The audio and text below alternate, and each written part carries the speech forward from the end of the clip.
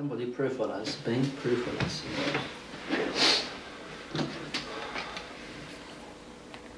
Lord, we do thank you for this time, Lord.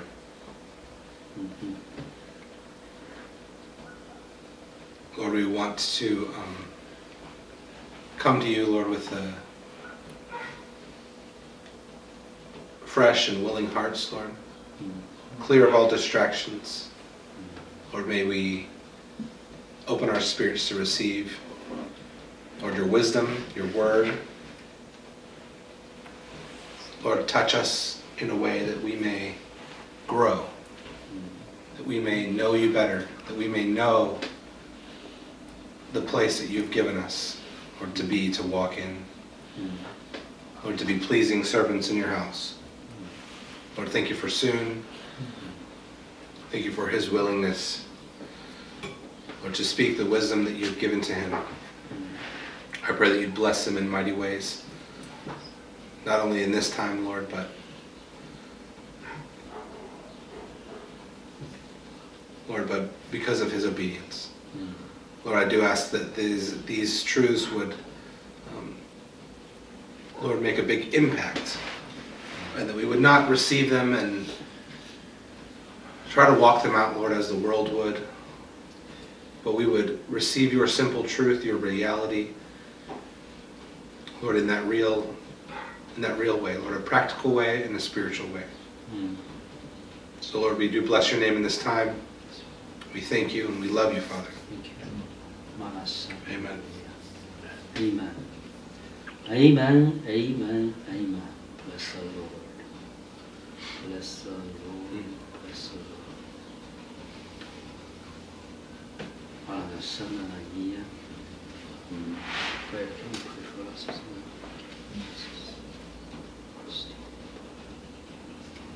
Lord, we do bless you, Lord. Lord, we thank you for your goodness, and Lord, I always pray it, but Lord, your faithfulness as well, Lord, because you're worthy to be praised because of it, Lord. Lord, the psalmist would always praise you for your loving kindness over and over and over and over again, Lord, because you're worthy. Lord, and so, Lord, we praise you, we bless your name, we thank you, Lord, and Lord, we ask that you just bless this time as we meet, Lord. We do ask that you bless Sun and that your Spirit rest and speak through him, Lord, and that we would receive and hear the words that you have to speak, Lord. We pray for each person that comes, Lord. We ask that you bring them, Lord, and that we would all hear and grow, Lord, from your wisdom and your truth, Lord, that you speak. As nourishment, Lord, to our soul and our spirit, Lord. We praise you, Father, in Jesus' name. In Jesus' name. I don't have a clear discussion line, so I'm going to go with the flow. With thoughts, I do have a vision, our understanding what the essence of the topic will be, the theme will be, the teaching. So I'm going to go with the first to give an overview of what we're going to talk about concerning the family culture of God. First, we're going to talk about the time where we are in, and the Lord intent, in the sense that how He wants His family or His people to be restored. In what way He wants His family to be restored, His people to be restored. And it's always to do with a new perspective, look at what is really God want to do with His people. So we're going to contrast that with certain expectations of that has been prevalent and popular even in today's Christian hope, the hope what God going to do. Not from a critical point of view, but talking about the prophetic cry is one thing. When the reality comes, fulfill the things that God long has been inspired people to have, and then there will always be this gap of reality concerning then the things you think you expect God is going to do. So we see those things happen continually, become a struggle, especially for the generation, for the people who actually are invited to enter and enjoy the promises, the reality of the promises that happened to the Israelites, that happened to even from the first couple, Adam and Eve had the reality. But in a sense, their hope was divided. The expectations, the way how God does things, divided from God's ways. The reality how God wants to do things be done. Now, fast forward, we will see that so were, Noah's sons. There are certain ways that they expect that God rescue them. Things going to be certain ways, and Noah himself has suffered a certain lapse in his life. We see this also happened, especially the 3 generations of patriarchs, from Abraham to Jacob. Then it goes on, fast forward to the Israelites. You see again, this is a huge contrast now. That is a promised land, God promised, the prophetic hope, and right, they hold on to, is so contradicting their cries of need, their cry of fulfillment. Yet there was a very generation which brought out of the world to be the recipient of the promises. And the promises in the natural, the promised land. There's also a spiritual promises that is become a holy people of God, which is totally fulfilled. So this prolonged going on, this struggle, we can see again begin to intensify when Christ came to humanity. There's a prophetic hope. Even John the Baptist, we have been in diverse time talking about how John, in his own thinking as a pure prophet, as the greatest of all prophets, yet was not able to accommodate the reality of God, how he, through his son, wanted to fulfill his kingdom. John was said, repent, for the kingdom is on the way. The kingdom is near. Yet when the kingdom comes, what happened? He has different expectations. So those give us a precedent to examine. So if this is a contrast, always happens, this is a gap always seems to hinder God's people. What we need to do today, should now we have awareness, this soberness is that I don't want the things the Lord long prophesied, the things I put a lot of hope in, and knowing God has individually, even corporately, even as a generation God's people has speaking to us, that He's going to restore everything. Everything going to come to consummation. I don't want that hope to be again be conventionally or traditionally understood in the parameters of the project, the old wineskin in a sense. So I needed to ask God to say, what is the new wine? What is a new wineskin He wants to prepare me for and prepare me into if I to serve Him. So those were one valuable situations. So from this perspective examination, then we will talk about what God intended to do. How He going to do it if He going to restore the people. What way He going to do it. And in what vision He wanted the people to be. I mean, because God is going to restore, He's not going to do a work of restoration without a vision, without a settled order, without a perspective, right? So it's like you want to go somewhere. Where's your destination? You're going to have to mark it out. You're going to shoot an arrow and know the target. God never leaves His people who He called to fulfill His realities without the clear vision. It's not God lying, it's not God confusion, He's always invitation. He said, this is what I want to do. Now this is the benefit or the blessing for you to believe and obey. And this is the disadvantage of bad consequences if you don't believe and disobey. So you have a choice. Always God gives man a choice. The willingness of the heart, the free will of man has to exercise to a place that said, thine will be done. Thine will be done. But it's educated acceptance. It's educated obedience. Obedience in God is never compulsory. it's always educated, it's always voluntary.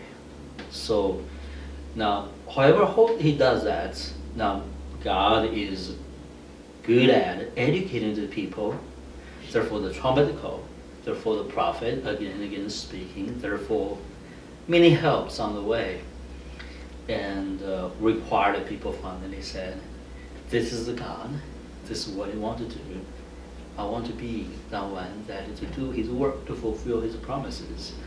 So in that prophetic perspective, we can clearly then see what God is going to do.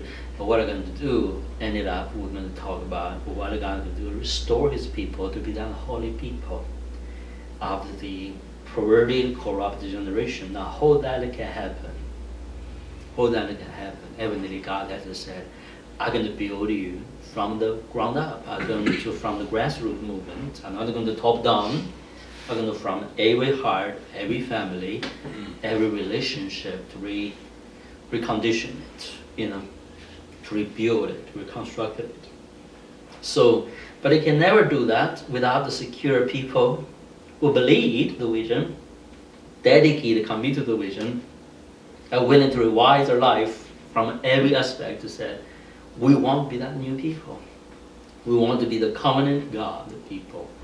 We don't want the tradition, we don't want heresy, we don't want the imagination to hinder us. We want to obey into the little things, from the small things, to expect God is going to do great things because my smallest obedience.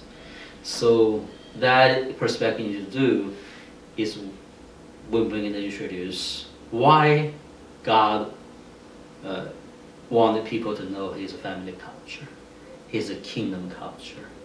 What then transpired, because God more than wanted servants to serve the soldier, establishing the authority, power, and wisdom, and love, and the grace to minister those things, to teach those things, but he wanted to produce a people.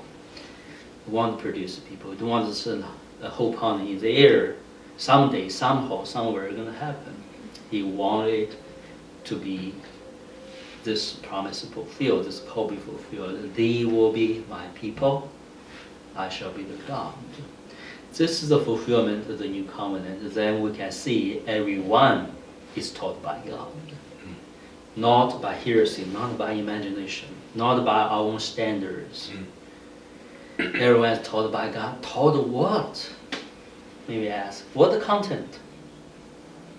Go to another station, do another miracle? Or know the will of God for his people? Know the heart of the Father, Heavenly Father for his sons.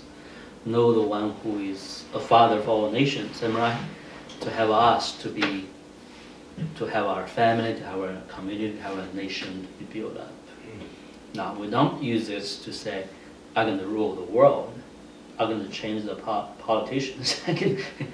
That's just no nonsense. We begin to see those high-charted visions of passion, zeal, that so far short and deviated from God's purposes. Therefore, we have the advantage to tell people, give them clarity, so they're able to differentiate what we are talking about, even maybe use the same visions in terminology. We are not talking about those fluffy stuff. We're talking about the reality of God. It's very solid, very practical, very simple things. Very personal, and they're not big things. But they're mighty. They are big in God's heart. So, from there we're talking about then narrow down. Then how then you supposed to carry it out? First, you've been taught, obey into. Then you receive the benefit, receive the wisdom, establish those things. How you pass on to your children, how you pass on to your neighbor, how you position yourself as a teacher of the Word of God, not beyond the a disciple, beyond the practitioner. There's 3 stages. One, you have to be able to hear and believe and obey. Therefore, you have to practice it. If you don't have practice it, you never have the result. You never have the reality. Which is most Christian teaching do these days, unfortunately. But God wants us to be the possessor of the reality. when you have the reality then already, this natural God will establish you into the grace and give you freedom and opportunity to teach others the same way. Now the first thing teach is generational. It's not parallel, it's not pair, it's a generational. God never wanted teaching to be a discussion, this kind of teaching. It's instructional, it's commandments, it's covenantal terms. That means required of honor and holiness. Holiness can never be maintained, presented without honor. God, when He talking about His glory, in essence, He's talking His honor. You know, you honor God.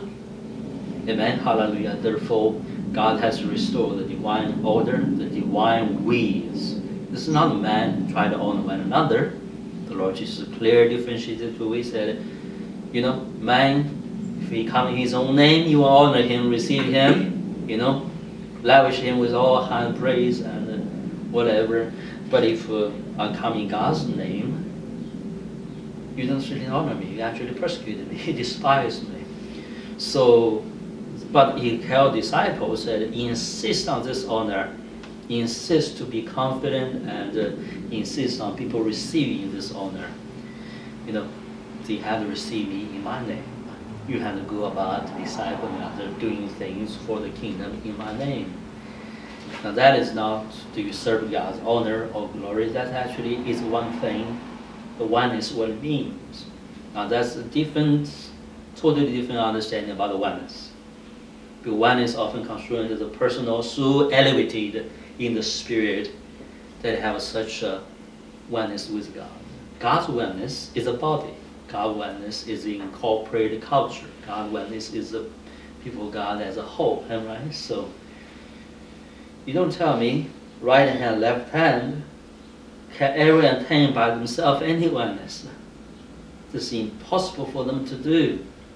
But when talking, they are one with the body, one with the person, one member, one body, one Christ, one life, one agreement. That's what it means, is oneness. So individualism, independent spirit, is the only terms modern day we use it to describe that the branch is after the one. He's on his own. He's growing on his own. So when Jesus taught discipleship, what happened? He first started with I am the vine, and you are the branches. So therefore, there's a oneness in this. You can't say oneness is the same with another branch. They're independent, different branches. They bear the same kind of fruits, but they're different branches. You can't tell the lower branch and the upper branches that we are one, we are the same, we're supposed to nothing different. But you graft it into one, and then one, you bear one kind of fruits. You flow into one economy for life. You have one source of nourishment, one season, one growth in due season. There's a oneness in this. And I hope you're making sense to you. So we begin to understand, abide in me is not self-made economy. You can't just say, abide in God without this economy, without the understanding and the approaching this reality. I'm making sense to you now. You see how many confusion we have? So what happens then with the teaching that we have is to begin to tell you, here's the economy of God's life. This whole God graces the people together as a whole for each one to be one with Him. And when that happened, He can be the God from the people, for a chosen people, for holy people, amen, for sanctified people, people set apart for Him, not for their own, not for any other purposes, especially not for the devil. The devil has a people, right? So we know that. So, and then we say God is our God. Now, is that final or ongoing? Ever increasing. But the increase can never happen until the foundation, the source, the root, the branch is there. Am I right? So, listen, how people of God can worship Him if there is no temple, no ark, no altar, no priesthood? So how God can restore? He has to restore those things to set a priest into function. What do priests talk to people? You need to tithe. You need to bring a better lamb, which they will tell people, right? Those are, but that's just, just like a tip of the iceberg, right? So if you don't even tithe, you don't have a clarity. You need, God's required a better lamb, a pure lamb. Well, what are we talking about here? So there's something totally missing. It's like Amen. John is smiling because this is so simple. It's like people say, I'm a good citizen, I'm a good citizen. And you go to the bar, you go to a shop, you don't even pay your bills. You said you're a good citizen, can you give me?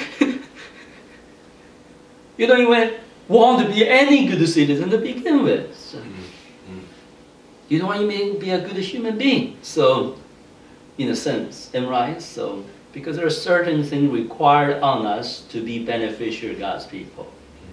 Covenant comes with responsibility. You can't just claim the benefit without fulfilling the terms. Amen? Hallelujah. In this light, I was speaking those things. Now, in family culture, in kingdom culture, God is not a God of rules, do or don'ts. But through those fundamental rules or principle practices, He wants to reveal His heart, His righteousness, His justice. But above all, doing this His ways, then His love, His wisdom. Why I'm doing things this way? Why I said do not move the boundary? Do not move the boundary. So why? Why should I have one wife? Why child should respect the parents? Why parents should always take initiative and take the authority and the grace in God granted to be a messenger or teacher gospel for the young generations? Why this needed? Why teaching the Word of God is not supposed to be excluded in every facet of our life? Every relationship should be the center and the forefront of what we do. Why is that? Is that merely because we want to be religious? Or God said there's a higher reason than just reading things together? There's a higher way of just spending time together. Amen. Hallelujah. I'm making sense to you? So now God is good at doing those things. And this honor system has nothing to do with personal affections. Personal really is this way of doing things. Well, the moon circles on the sun, not otherwise. Springtime comes, flowers and budded, not otherwise. There's a set way of God. This is not compulsive, oppressive. This is to set you free. Set you into the thing that it needs to be done. That's called order. Righteousness in God's eyes. Against this is chaos, confusion, or lawlessness. Against righteousness, unrighteousness, or sin. Missing the ways of God. Missing the ways of God. But beside the natural aspects, the most important and approximate will of God teaching man from the ancient time till now, till future, is everlasting, is how to deal with the human relationships. Hey, tell me what the major trouble in your life. Tell me about it. Your father, your son is not a lesson to you. What's the real problem? The son not talented, not smart, not strong, getting sick. Those are important, things to care about, to worry about. But what's eventually the end of the day? Everything's good now. the son is not honoring you, not obeying you, not cherishing him, right? You think you're totally great. You feel so miserable. Feel to be a father. Even you want to be a father, the son is not allowing you to be a good father. What about the son? What he said, I want to be the best son, but my father is a drunkard. So he just didn't care for me. He just things that don't do it, that no father will think it's not right, so he grieved. So mankind, this struggle is continue going on, and we continue to strive to, from our own experience, our own needs, our own culture, to try to map out some solutions for ourselves, for society, for others, self-help, self-taught, but divided from where? God tell you everything. We had to talk about the psychology. We had to talk about the counsel. Her. I mean, understands my point. So like, when you always have this, what Yilin was talking about, this, you have this thing that can pop out of the ocean, you can never put it on the water. You have basically continue to be busy with this, right? And you think you're doing a good job because you hold 10 together. When 100 pop up, you overwhelm. You say, "I'm give up," right? Well, that's what human leadership is about. The professor, the political arena, whatever culture from the people tell you how to handle life in a good way, personally, community, as a nation, as a people.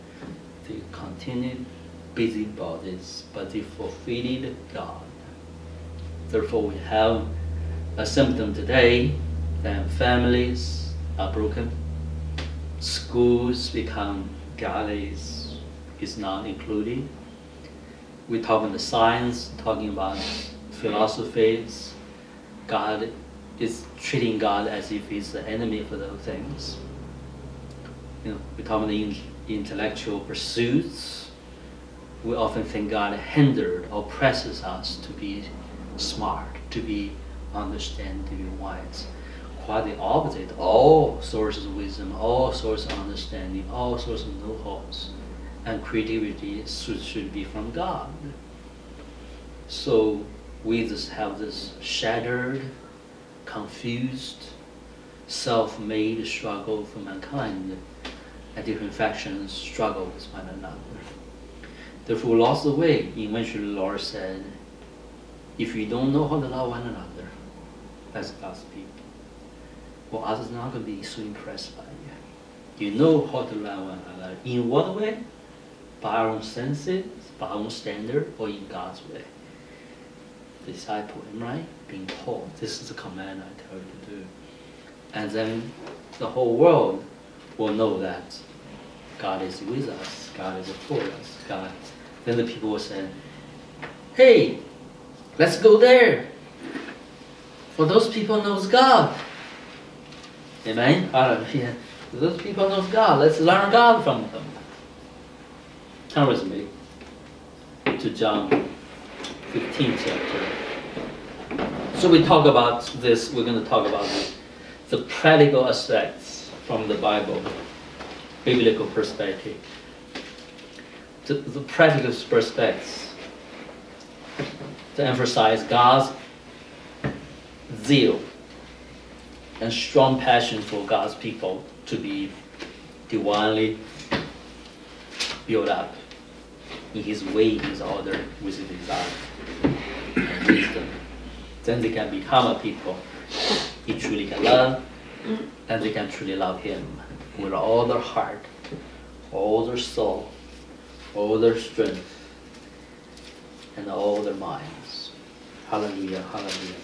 So turn with me to two scriptures we're going to talk about. There's a place in somewhere, there was a Pharisee, not Sadducee, no, a teacher of the law come to him and said, what you think the law is about, right? So Amen. Hallelujah. So, and Jesus said, the law is, there's 2 laws, meaning there are 2 laws. Love the Lord with your heart, the greatest commandment. That's Matthew 22 now. Talking about the marriage and resurrection, after he explained that the coming kingdom, or the spiritual kingdom, operates contrary to the ways of man. Amen. Hallelujah. Hallelujah. And God is a living God, is people.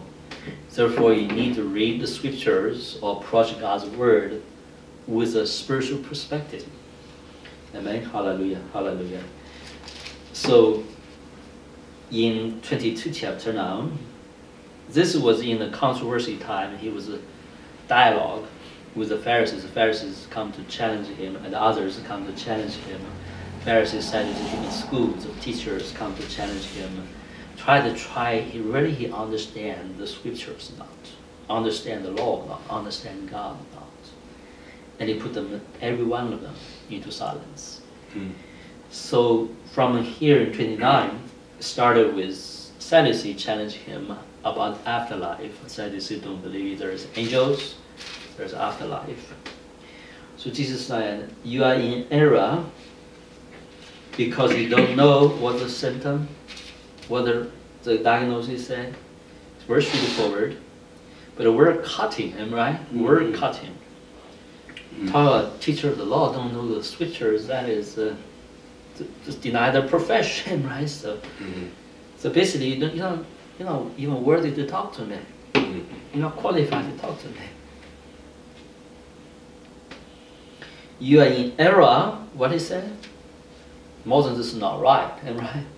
You are fundamentally wrong. Because the reason, you don't know the scriptures, nor the power of God. 2 things.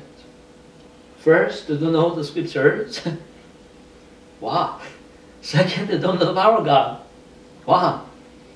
They're dead. Spiritually, intellectually. Dead man. And talk about the resurrection. They're shut out of the resurrection, am I right? So therefore they have no spiritual understanding to enter the kingdom of God, eternal life, spiritual life. So, hello? Is this Wes? Yes. Hey guys. Hey brother, how you doing? Had a good time? Good. Good to see you guys. Good to see you. Time? Yeah. Okay. Yeah. They played for an hour. With 5 minutes left, we were winning, and the other team begged for another inning, and we lost. Oh no. Crushing defeat. Okay. That's why we told you don't go, man. So get beat up. Well, bless you, brother. We'll continue. We turn to Matthew 22 now. We turn the Pharisees come to Jesus talking about the challenge his understanding. Jesus refuted them by very sharp words. He said, you don't know the scriptures, Matthew 22, 29. You don't know the scripture, nor the power of God. There you go. Goes on, speaking 33 now said, I am the God, the Lord said, I am the God of Abraham. This is the word he spoke to Moses. So, I'm the God of Abraham. Amen. Hallelujah. That's when Moses was called in the burning bush. I'm the God of Abraham, the God of Isaac, and the God of Jacob.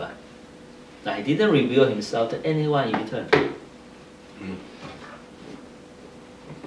And then he called Moses after the 400 years. He said, Moses, let's continue. I want to be a living God to your people now. But you are the chosen vessel. And the God of Jacob. Now they had the tradition. They had the prophetic hope. They had the cry. But God said, no, I'm not moving to fulfill the things I've promised. I'm not engaging with that reality. Do we understand why I'm saying this? What about today?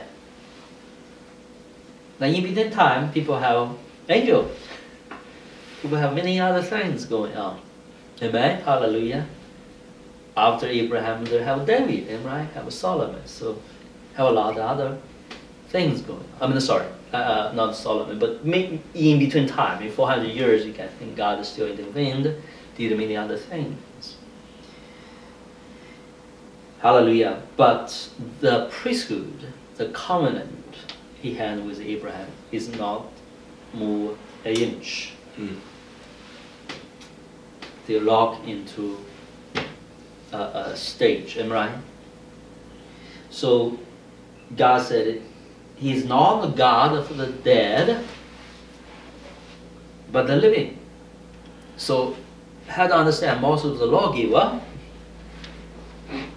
So this is pointing to where Moses received the commission. To the beginning of all things.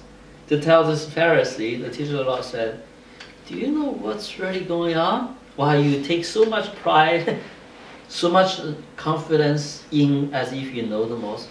You know the Sadducees only believe in the law of Moses. They don't even believe the prophets. So they talk on Moses. You want to know Moses? There's an argument. You know, this is school of people going to argue with everybody. Only Moses' law can they hold on to. Only God gave Moses the law. Nobody else. No other book. Nothing. This is about law of Moses.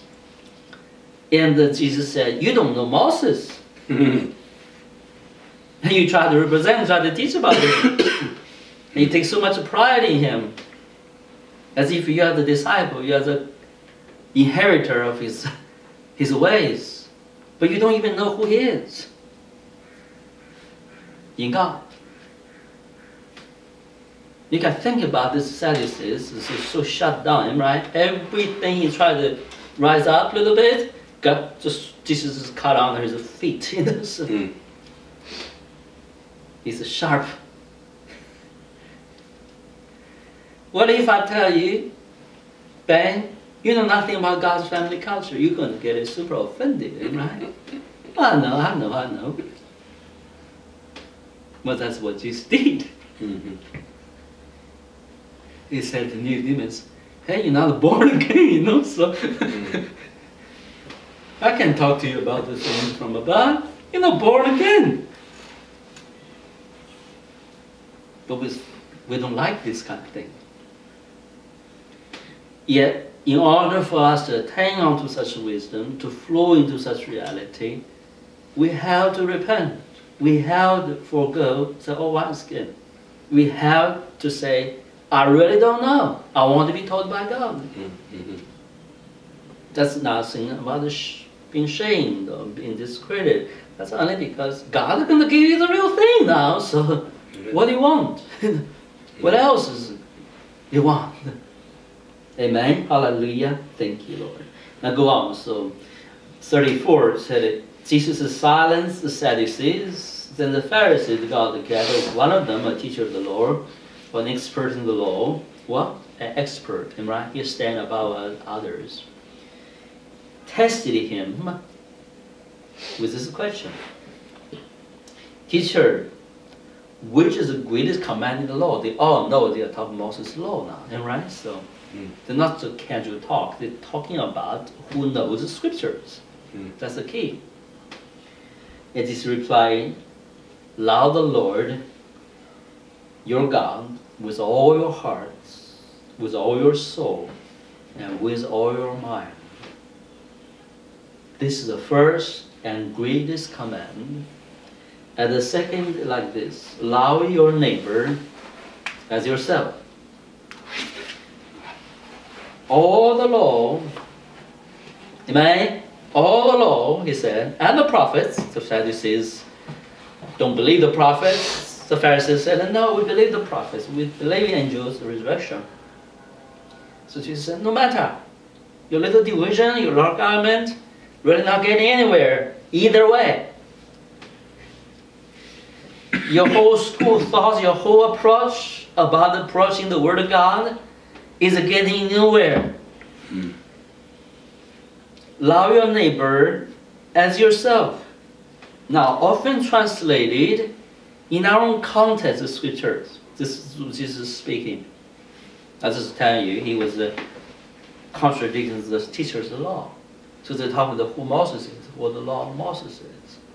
But when God gives the law and so chooses the leaders, the people, and talking about the law, they are more than talking the law. They are talking about how God has set ways to govern his people. What a kind of society, what a kind of people God wants to have. What a guiding law, like a nation ours.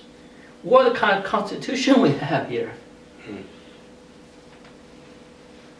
Then judgment, other affairs talking about it, it's only outcome for those things. It's only the expression of those things. But the governing way, the governing spirit, the governing heart, the governing principle, vision of the things. So the people said, we can study and know that by studying the prophets, studying Moses, studying the law, studying the prophets. Therefore, we have the knowledge of it. Therefore, we can tell people how to love their God, and so that God can love us and his people. God can give us a few blessings. This is the context. But let me ask the question now, very simple. Do we treat this understanding in such a context today in today's Christian teachings? It's always a personal. It's always as if Elaine going to do something unique, good at this or bad at this. We will never think about it need the people to rise up to embrace a law and the vision God has for his people. It's a community, it's a people. Amen? Hallelujah. So my contention is, if we understand things in the light from personal perspective, personal holiness, personal piousness, personal spirituality, we pretty much miss the whole thing God's grace intended for his people in this time. We will never get there. Because that's not God's grace intended to fulfill. Unfortunately, that's most of the time we do. We try to evangelize people, we try to encourage others to serve the Lord without fully understand what the wisdom, what the vision God has for his people. Another evangelist, another prophet, another teacher, another worshiper. Who defines those things? How those things define? Who defines them? I see popular Christianity define everything. I don't see God define those things. Amen? Hallelujah. I'm making sense to you. So, what a pastor is. What do you mean a pastor? I see man define those things other than God. What an apostle is. What an apostle is. Everything. So it matters. But eventually, those are talking about the spiritual services, spiritual offices. What about the father? What about being wife? Being a son of God? Being a son in the family, being a daughter, being a sister, being a brother. Have we examined those things? This question, simple question. Have we examined in the light God wants them to be examined? Or we just live with an ongoing context that it passes on from generation to generation? And we continue to use those in the condition. Who I love others, who others love me, who God love me, when I love God, when I serve God, who I serve my neighbor. So Jesus speaking here, love requires wisdom. While requires this education.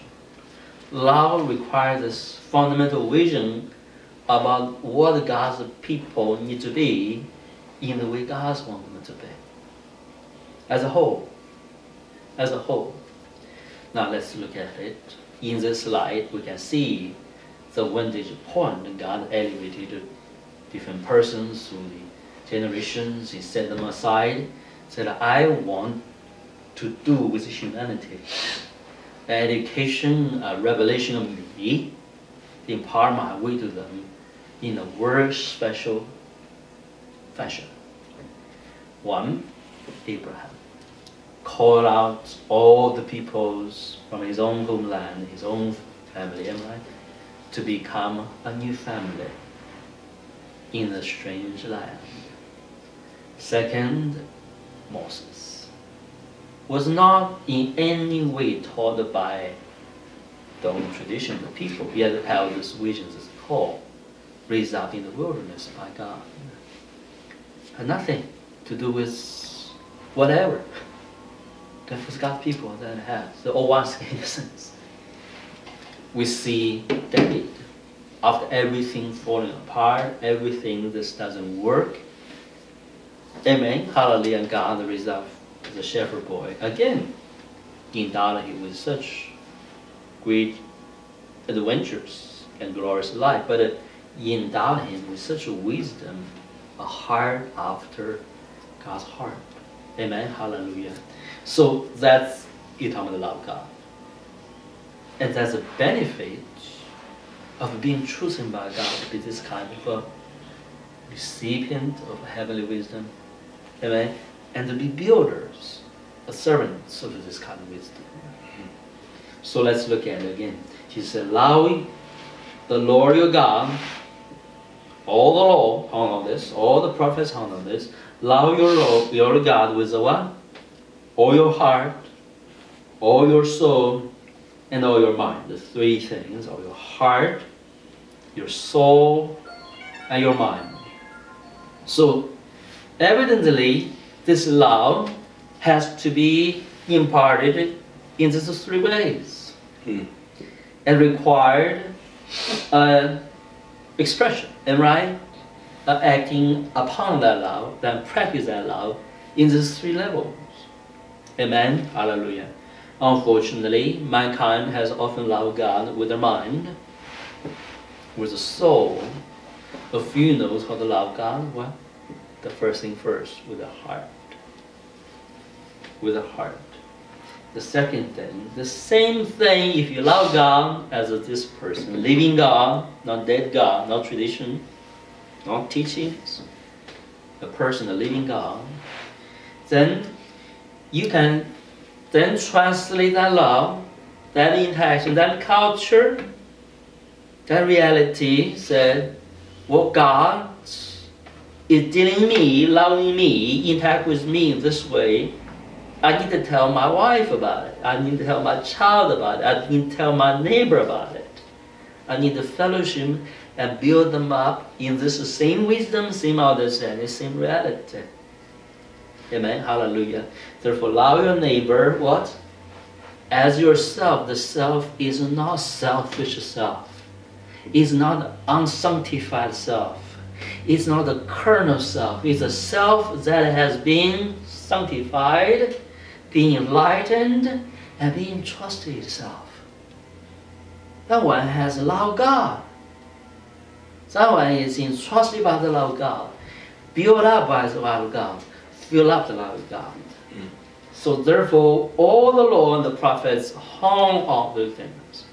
Now, in old ancient times, there is not too much thing going on, so they don't have walls like we do. So they only have 10 temporal buildings, right? Temporary. Now, how are they going to have things to be organized? I mean, is everything on the floor? They don't have walls, they don't have a shelf, you don't have come. So what they do, they oftentimes they do a peg, am I right? Stick somewhere, either so they're going to hang things on it. Just like we do, like hanger things. So they hung a lot of things on it. The major things are hung. The tent are hung on poles. You see my point? Everything is hung. So in order to build a structure, in order to have things organized, put in order, everything you need to know how things are hung, how to hang it. Now, this is not like Today we have say, hey, can you have a nail there? Awesome. So they were careful with everything about that peg. Amen? Hallelujah. That's the thing you do, So then you don't haul everything on it because it's so heavy or disorganized, then we're gonna fall down. Or crushed. Those don't have iron, don't have things, maybe have a pot, So they were careful with this thing. Means they were careful about it. They were tactical about it. They were mindful of it. So in that way, they have a reverence, or not reverence, a very careful way to approach the thing, a soberness. The parents will tell child, this is how you hang the tent. Don't hang in this way. This is how you draw a peg. Don't draw shallow, don't draw in sand, draw in a solid place. This is how you pitch the tent. Parents will tell, whatever, how not to have a heavy pot there, you're going to fall down and the pot is going to be broken. Don't hang the wine skin there. The wine is going to spill over if you fall down, so you're going to break. Amen, hallelujah. They build up in little ways in everyday life from when they were young. This is the lifestyle. Now, how you love God? In everyday life. That's everyday life, which some of us has done tremendously. In this light, I want to recommend Ben and Cheryl, because they did not separate the love of God from practical ways of life. And God eagerly wants us. John, we have some struggle going on, right? So we needed to know your work life, your prayer life, your everyday life, everything you do. God first. And God in the front, God in the center, and God in the end. God on the left and on the right side. If you do that, not religiously, just literally He will do it with you. Literally, that's how He wants to walk with you. Amen, hallelujah, that's how He wants to walk with you. And therefore you will naturally build up. Your children will feel free to worship God, talk about God, learn of God. They don't think, okay, I need a devotional time to do that. They will, in the end of the game, Mama, I think God taught me this through this game, even I lost. What do you think? Mama, them child is destroyed. What do you think happening? Can we pray for? They will be natural, right? So they will be heart-driven, amen, rather than mind-guided. Hello, brother. How are you doing? Yeah, I'm sorry. No, that's good. Don't worry about it. No. Amen. Okay. Amen. So he goes on. Then he said, so this is talking about family culture, right? A people as a family. People as a people. Let's continue the conversation. Jesus is very tactical. So we're just talking the family culture of God, right? To be God's people. What do you do with people who don't love God? Let's go on. Jesus gives a full answer, but nobody believes it. They're so stuck in their message, in their own context. Go on. 41. Now everybody is quiet and said, that's a good answer, man. But they don't necessarily understand the true application of it. What the end result? Let's go on. While the Pharisees would get together, they just ask them, you know the story other reports in other Gospels said, that's wonderful, that's a great answer, right? So then they walk away, basically. Or they didn't walk away, just okay, we don't want to challenge you, but you know what you're talking about. But Jesus didn't stop there. He began to challenge them. Not for the sake to make them shamed or dumbfounded, for the sake to enlighten them. That our Lord will always want to challenge others in order for them to be enlightened. But we'll miss the point, am I? We just think He tried to be right, to be smart, to be inside for things. No, He'll try to teach. He always wants to teach people. Now, if you love the Lord, every conversation you carry will have a quote-unquote ultra purposes.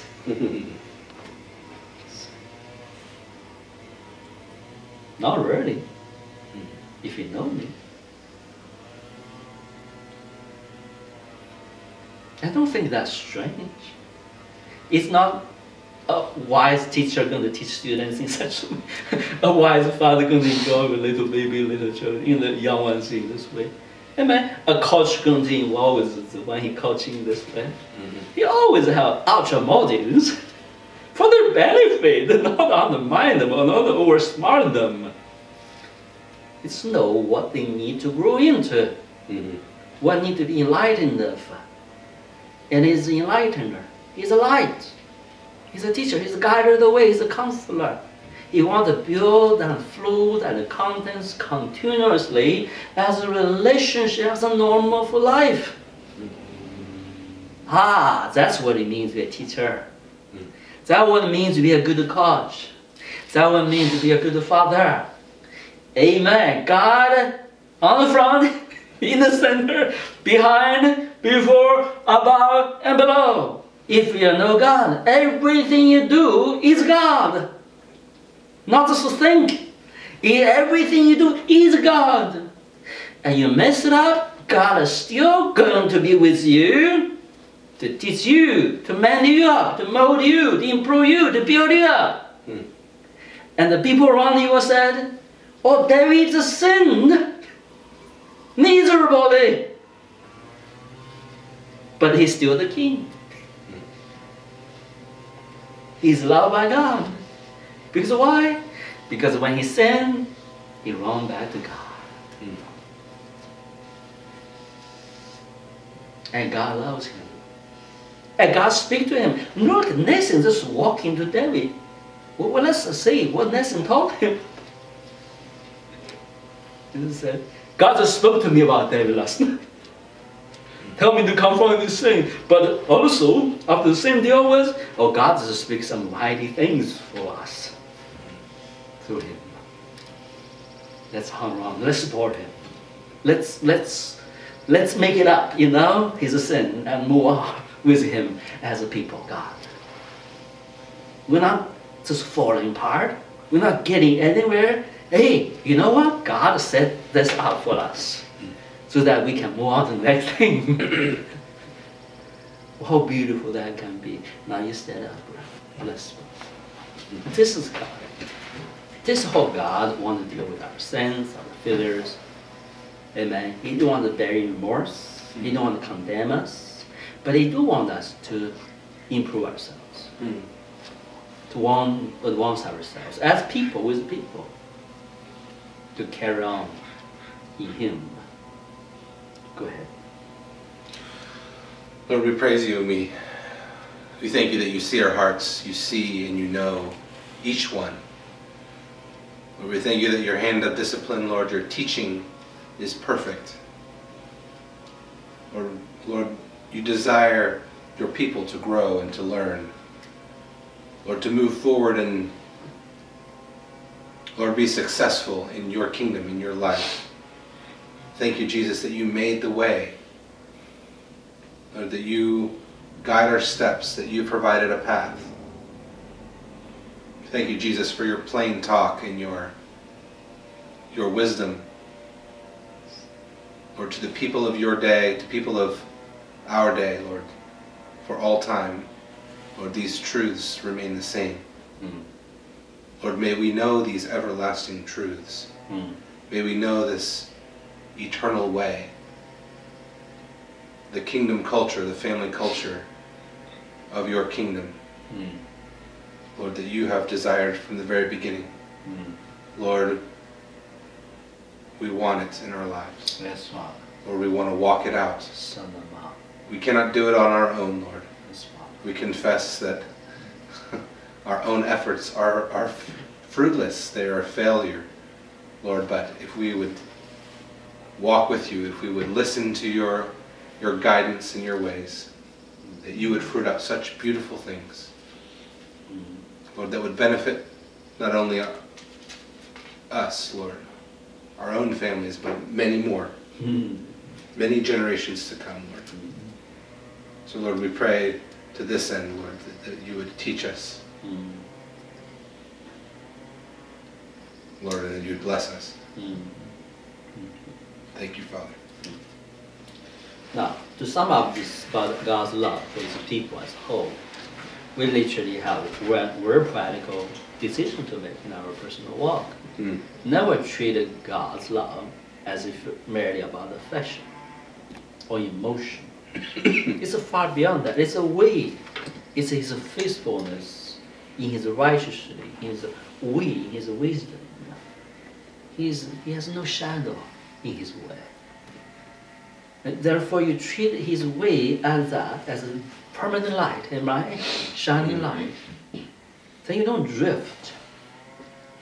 Today I feel allowed. Today I feel allowed. Tomorrow I don't feel allowed. Today I feel this guy loves me. Tomorrow I don't feel he loves me anymore. You can't do that with your child. Your child is going to be a wreck emotionally. So you can't do that with your parents. Your parents are going to be upset with you. You can't do that with your workers. Your worker will say, I don't know how to work with that guy. You can't do that with your leaders. Leaders said, I don't know that guy. He's just always shifting shadows. He's a bipolar. Sorry. Up and down all the time. I can't do that with anybody. You can't even show child play a little game. You can't play a simple card game. You have enjoyed nothing. But if you learn the fundamentals, I'm not going to be emotional driven. I'm not going to be feeling sensitive driven. I'm going to be righteous driven. I'm going to be wisdom driven. I'm going to do the right thing. To seek the reason why things need to be right. I'm going to group with people, fellowship with people, learn from people who knows what is right. I'm going to fellowship and practice and teach others about these things. You're always going to lead. Or others are going to lead with you. Or work with you. You lead one another. You right hand, left hand, have God's mind. Let's do things together. Amen. Therefore, you will not strive. You will rest. You will rest from your own labors. Because this we always overcome. This love always overcome, always endure. Love never fails. What love? Affectionate love? I mean, Peter failed Jesus, am I right? Mary failed her son, am I right? James, the righteous man, failed the Lord, am I right? Should I know better? How Peter and John can work together? They continue, Sounder. The other one's pretty hard-headed. Well, who's going to say the right hand? Peter heard about it. No way. You just ask the Lord about that. Who do you think you are? Can you love one another? You can never love one another in that way. But 3 months later, what they do? They will die for one another. But something fundamentally changing them. Something fundamentally changing them. Let me repeat. Something fundamentally changing them. It's not merely a hope anymore. The Lord is here. Angel lifting him up. Whatever he shared with us is not a fast, it's a land. Is it here? It's not. Whatever he entrusted us is real. Amen. It's what God wants us to be able to do. Don't tell me I'm not going to be a godly father. Don't tell me I'm not going to be a teacher over the God. Don't tell me I cannot disciple others. That's what we do. Nobody can stop us, Peter said. Hey, you can talk whatever you want, you can do whatever you like to do to us, but nobody can stop us doing the will of the Lord. We are more than committed. We are it. We only commit to something if we are it. Amen. We are it. Sons of God, serve the Lord. That's not require a struggle. You are it. So now, when Jesus speaking in the family culture of God, and people silence, they said, okay, if the law of Moses is really fulfilled in you as a holy people, now what's more to come? What else is going to come? His kingdom will rule. His kingdom will reign. Do you want to be taught like that? You only learn the good with Moses. But what about David? What about you become a kingdom? Then Moses is about people, right? So, our God, love the neighbor. And then God said, if you do this, Jesus said, if you do this, you subdue everything. You will teach everybody. Let's go on. While the Pharisees get together, Jesus asked them, what do you think of the Christ? What do you think of the anointed one? Whose son is he? What wisdom he has? What his mind is about? What his heart is about? What his ways?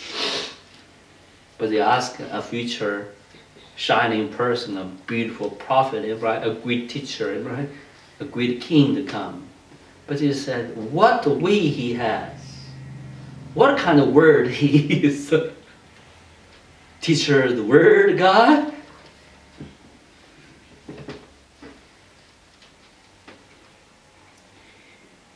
The son of David? They replied, it's like natural for them. You shoot a calculator, you roll the program when it happened. The program always produces the same result, right? Automatically. Yeah, exactly. That's what programmed for. And son of David sounds everything's right. Now let me ask you, how many people today when talk about things, they are so programmed? You can literally know why they say what they say. But they never rewrite the program. They didn't even write the program. Sorry, I'm programmed right now. So understand. They never think. They never think why it happened. He said to them, how is it then? He began to program them. How is it that David, speaking that by the Spirit, called him Lord? Good question. Honor. How in the world David would call him Lord? Honor him, right? Lord is more honorable than you. You're a subject, you call somebody Lord. Unless he is a subject. For he says, the Lord said to my Lord, he says, sit on my right hand until I put your enemy on their feet. Now let's say Jesus didn't give them a let. Others will continue praised by our Lord, right? He didn't give them, oh, you agree with me, that's good. Let's move on. Jesus has just torn everything apart. Exposed everything. He said, okay, now you're quiet. Let me tell you the problem you have. You don't know the scripture of the part. He didn't leave them alone. He says that's where you are. You are in total darkness and death and misery and pride and arrogance and foolishness. That's what he said. That's literally what he said. You really hear a voice. That's what he said. Mm. You know nothing. You talk nonsense. You represent God wrongly. You deserve no honor in God, nor from his people.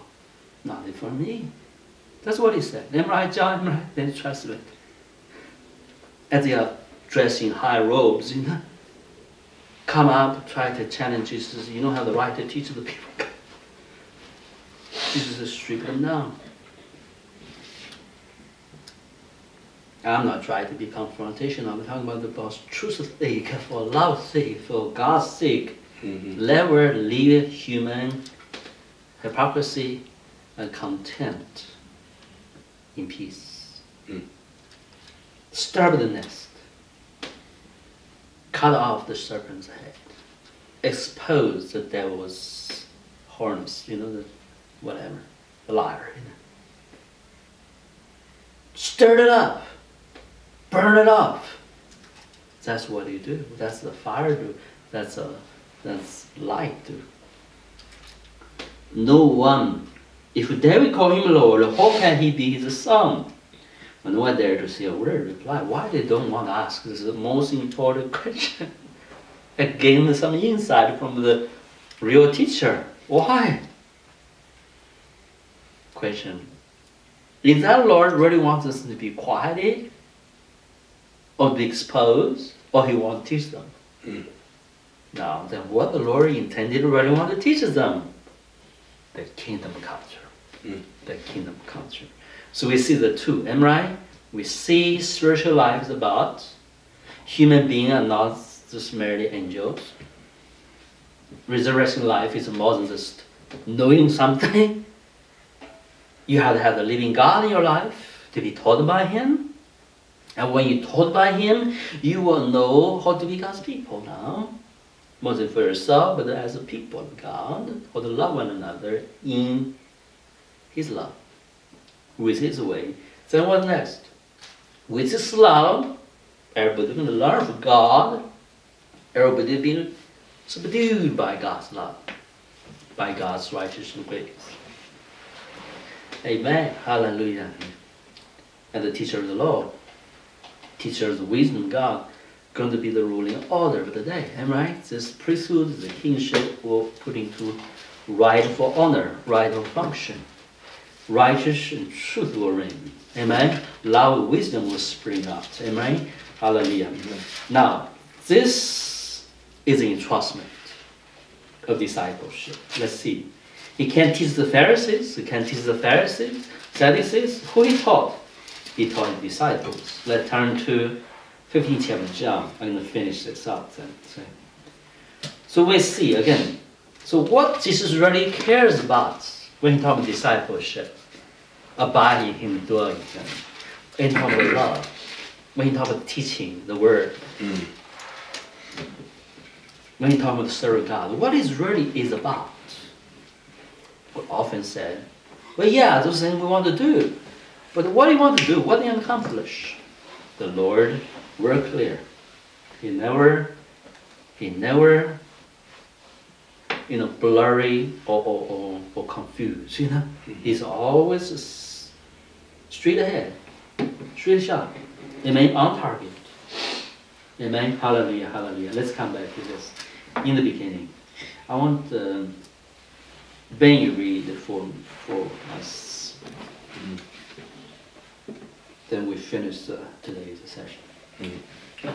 15:1. Yeah, the whole chapter. I am the true vine, and my Father is the gardener. He cuts off every branch in me that bears no fruit, while every branch that does bear fruit he prunes, so that it may be even more fruitful. You are already clean because of the word I have spoken to you. Remain in me, and I will remain in you. Abide in me, that means. Okay, go ahead. No branch can bear fruit by itself. It must remain in the vine. Neither can you bear fruit unless you remain in me. So by remaining in me, he said, remain in my love. And by remaining in my love, he said, remain in my teachings. So there's three things. Go ahead. You can expound on it. Go ahead. I am the vine, you are the branches. If a man remains in me and I in him, he will bear much fruit. Apart from me, you can do nothing. If anyone does not remain in me, he is like a branch that is thrown away and withers. Such branches are picked up, thrown into the fire, and burned. If you remain in me, and my word remain in you, ask whatever you wish, and it will be given to you. This is to my Father's glory, that you bear much fruit. Condition of granting the wishes is you in Him, His word remains in you. Without that, there's no faith to talk about. The devil will feed you your words, but that's not true. So the things that you remain in Him is you have faith in Him. His word remain in you is that He chooses to teach you, to abide in you. Therefore you have this oneness with Him. You ask anything, He will give to you. By the way, what you ask is what you need in Him. Amen? It's His good pleasure to give to you. Go ahead. This is to my Father's glory, that you bear much fruit, showing yourselves to be my disciples. As the Father has loved me, so have I loved you. So you're talking about love now. Now remain in my love. So discipleship is to teach people of God how to love. Not, we know how to love. Let's do discipleship. Opposite. Yes, that's just ridiculous. But that's most of the convention. We love one another, we're so good at others, so let's just get together, learn God. Well, the condition should be, you don't know how to love God's people, you don't know how to love God, let us teach you about that. So come with the spirit of poverty.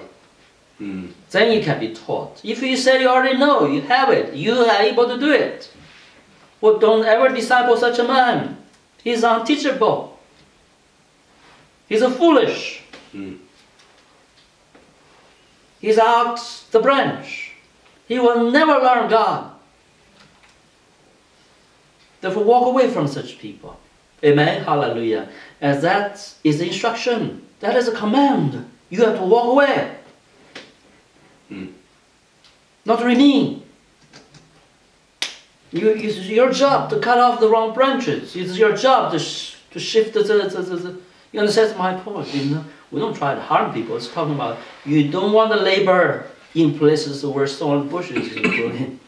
You want to labor in the good field to build the right house for the Lord. Labor in where it bears fruits. Unwise, meaning, labor in things never meant to grow. Even if it grows, it's the wrong fruits. Not harsh, this is simple truth. Why does the truth become a challenge to us? Simple terms, like 1 + 1 = 2, right? So it's not that hard to understand. Why? Because we don't know how to love God. We love ourselves, love man, more than God. We have idolized something else outside God's way. Amen. Hallelujah. Amen. Yes, that sounds challenging, but that's good. Know that, then turn back to worship this true God and follow His true ways. Go ahead, brother. If you obey my commands, and you will remain in my love, just as I have obeyed my Father's commands. If you obey my words, that's what it means. Okay, my teachings, commands. It's as if He tell you ABC, a working list. But here it's talking about the teaching, a way, a lifestyle. Go ahead. Just as I have obeyed my Father's commands and remain in His love. I have told you this so that my joy may be in you, and that your joy may be complete. Let's look at this. So if Jesus didn't follow the word of God, the will of God, can He remain in God's Father's love?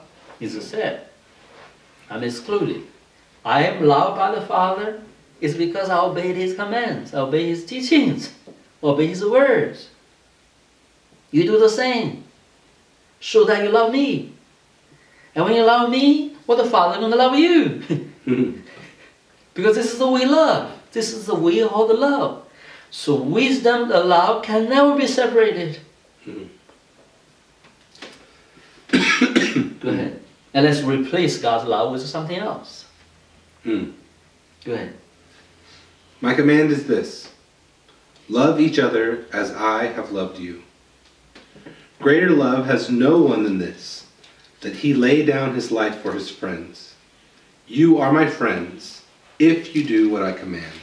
Now, the lay down his life for his friends is not just die on the cross. That's not what we translate. Mm-hmm. He died, he died for sins, therefore we redeemed. That lay down life here is a very particular context. Means I'm going to have your best interest in my mind. I can do everything I can for you to be established in that thing. Mm. I will serve you to the uttermost that I can, so that you can succeed in the thing you need to succeed in. Has nothing to do with this religious connotation. Christ died on the cross, therefore he loved us so much, he redeemed us, we are sinners saved by grace. All those, Jesus is speaking very practical relationships. He said, when I'm with you, I have God's Father interest in you. I see it, and I learn from him. I'm going to help you every way I can, so that you know the love of the Father as I do. Mm. That's what he said. Mm-hmm. He said, I will do my best so that you be established in the same thing, therefore you can be my friend. Mm. So we can love one another, or else we cannot love one another. We have different love. We are walking in different world. Well, don't tell the Pharisees don't love God. They're going to be super upset with you. Don't tell Peter they don't love God. Mm-hmm. Don't tell Mary, the mother, said you don't love God. At the end of the day, they have to say, no, I don't, because I don't know his son. Mm. I just missed it. Mm. He tried all the time to tell me to learn his love. I don't know. I just missed it. Mm. That's a basic of humility. I don't know what's wrong with us Christians. Hard for us to say, I don't know much about God's love. I don't know how to love one another. Now, if you put this in mind, your children is the most blessed children, because it's always going to grow in love. They never said, I know the love, therefore I'm addicted to everybody what it should be like. Amen. Hallelujah. Talking about the controlling spirit, that's a real controlling spirit there. Mm. Tell people what they do without the living God. Without humbly said, I want to love God. Let us learn how to love God. Driven by emotion, driven by senses, driven by idolized way of man. In an expense of living God, living wisdom God. And that is a sin for God's people. With that sin, you can never serve God. You can list God's people. And I said to these teachers of the day, most of us as leadership, we need to repent according to the standard. I will be very cautious. Somebody said, we need to love one another. Let me look at it. Where are you speaking? Why are you speaking it? What do you intend to produce with that statement? You can't even fellowship with me on these things.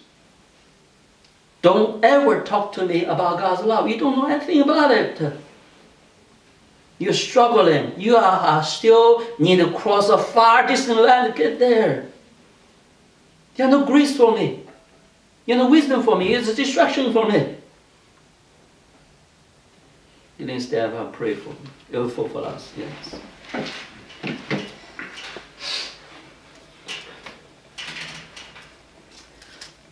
Yes, Lord, we thank you for this truth, Father, for this wisdom, Lord. We thank you, Father, for the opportunity to come and receive of it, Lord.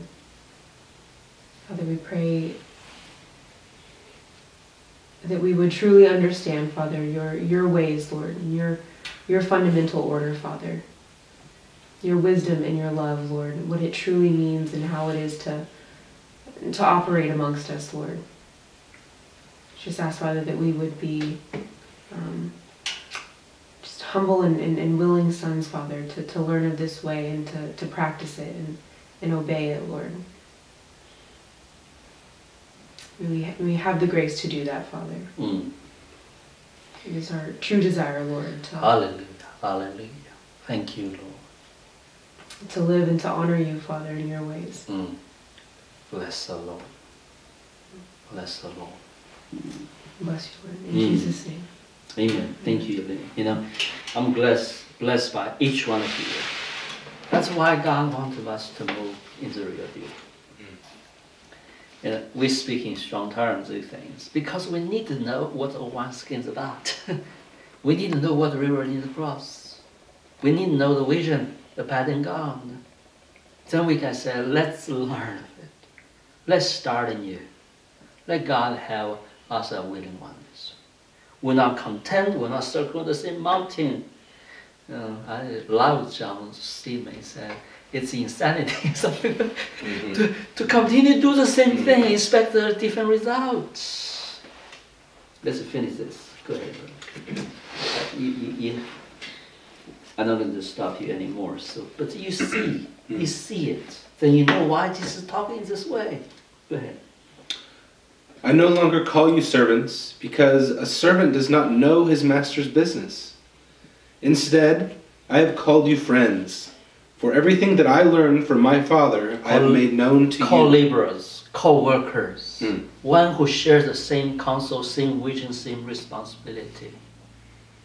Amen. Hallelujah. You did not choose me, but I chose you and appointed you to go and bear fruit, fruit that will last. Then the Father will give you whatever you ask in my name. This is my command: love each other. If the world hates you, keep in mind that it hated me first. If you belonged to this world, it would love you as its own. As it is, you do not belong to the world, but I have chosen you out of the world. That is why the world hates you. Remember the words I spoke to you. No servant is greater than his master. If they persecuted me, they will persecute you also. The one translation again is misconstrued. No servant deserves more honor than his teacher. They don't honor the teacher, they will disrespect you, as a consequence. You know, if the king is despised or hated by another nation, his ambassador will be killed, whatever, they will do everything to dishonor. That's what it means. But we translate wrong. Why? Because religion, you see that? Everything is about religion. Everything is about competition. Everything about ranking, position. Doing religion. Eventually doing religion. Tell people what to do. Without the reality. Without the true mission. The true purpose. Without love. If somebody is thinking of those terms, do he really love? It's missed the whole deal. And in the center of a teaching about love one another. If we don't get this alarm built up about how much religion has corrupted the minds of man and the ways of God represented, we really need to have a wake-up call. Go ahead. If they obeyed my teaching, they will obey yours also. You see? Honor my teaching. You honor something, then you obey them, right? So, go ahead. They will treat you this way because of my name, for they do not know the one who sent me. If I had not come and spoken to them, they would not be guilty of sin. Now, however, they have no excuse for their sin. He who hates me hates my Father as well. If I had not done among them what no one else did, they would not be guilty of sin. Yeah. He had did something, right? And solid. They have no excuse. That's a lot of miracle signs. A lot of teaching I had done. Wow. If only the Lord do a miracle, if only the Lord teach me something. It raises the standard. Yeah, there you go. Mhm. Okay, let's see what's really going on. Are you sure? Yeah, are you sure?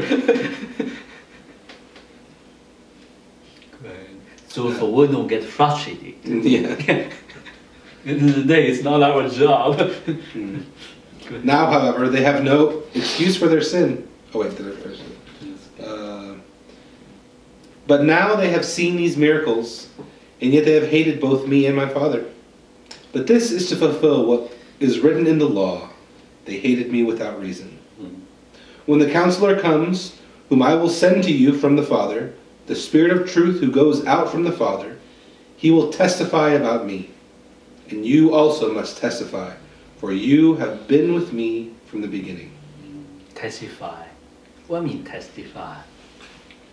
Oh, I'm going to testimony this, God did a miracle, God did this, God revealed something to me. Testify through the life change. A fundamental transformed life, a fundamental transformed wisdom, a different heart to carry yourself, to allow God, allow God's people. And this is the way how we love one another. This is the way how we learn to love one another as His disciples. Right? This is how God can restore us.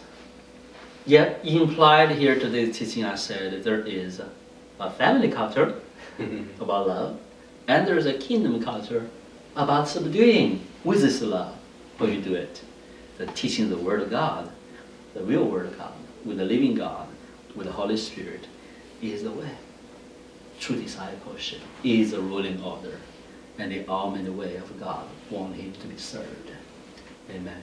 In this slide, we want to bless our greater audience of future generations, if God willing. This recording will not only benefit ourselves, amen, it's going to benefit many, I believe. So have that confidence. Amen. God people will change. Their mind will be changed. Sonship, glory God, the wisdom God, the love God is the ancient ways can be restored in the midst of the people. And we are the forefathers of things. So bless the Lord. We're not to puff ourselves up. We want truth. We want God's grace. Greater, purer, mightier, for the benefit of His people, for the fulfillment of His desire and His ways towards us. In this we bless you, Lord Jesus. That I thank you for the heart each one of here, Lord. A pure, loving, faithful heart. The dedicated heart, Lord. I know we all have shortcomings, we have struggles.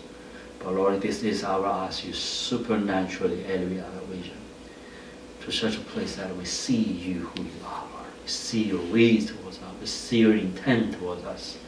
We see your goodness towards us. In this we say, indeed, your loving kindness endure forever. Praise the Lord. Hallelujah. Thank you, Lord. Pray someone for us. Amen. Thank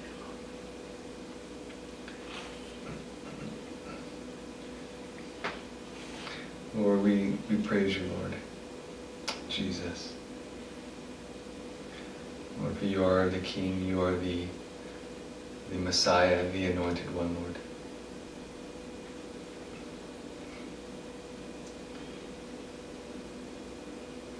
You are the one and only begotten Son of the Father, one who was with Him in the beginning, who was prophesied from the beginning that you would come. Indeed, you are the first and you're the last. You will come again.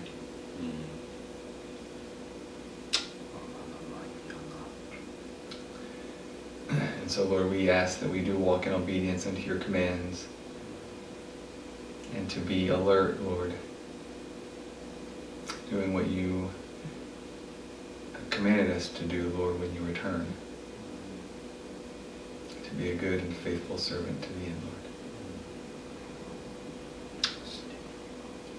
Lord.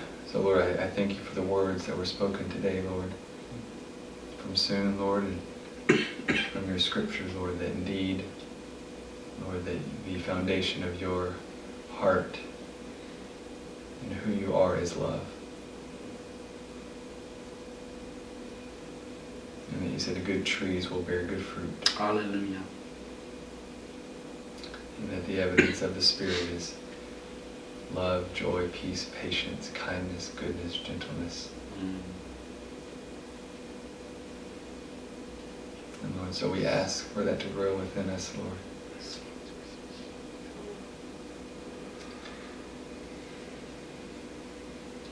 Lord, we ask that as you continue to establish your ways and your heart and your culture, Lord, among us, Lord, that it would indeed, this love would grow, Lord.